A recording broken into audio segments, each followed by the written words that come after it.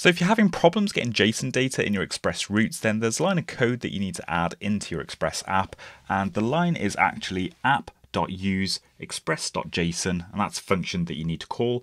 And if you add that into your server-side code, what you'll find is the body in your routes will be populated with any data that you send to it.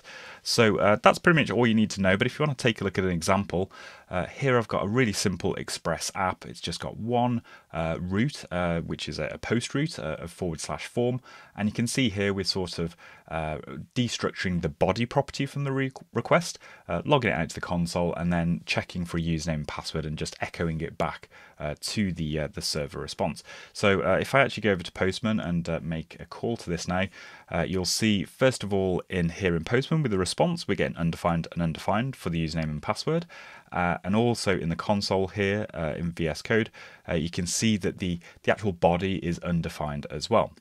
So we fix that just by adding that simple line of code. So we'll say app.use and then express JSON, it's a function, and let's save that.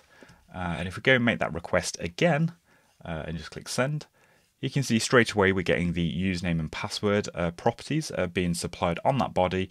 And if you have a look in the console, you can see that's what the body has been populated with. It's been populated with an object which matches the JSON data that we're sending in.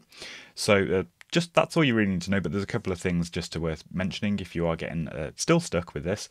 First of all, obviously make sure you've got this line of code, but also if you're not getting anything in the body, if it's still undefined or giving you strange results, then what you'll need to do is just check that the requests that you're making are actually sending JSON data. So for example, here in Postman, if I change this to text, that's still a valid request, but you'll see when I send that request, the properties for username and password are undefined, and we just get an empty object in the console here because body, the express.json middleware isn't actually able to parse the request because it's not being sent as JSON data. And that's all down to the headers that get sent here.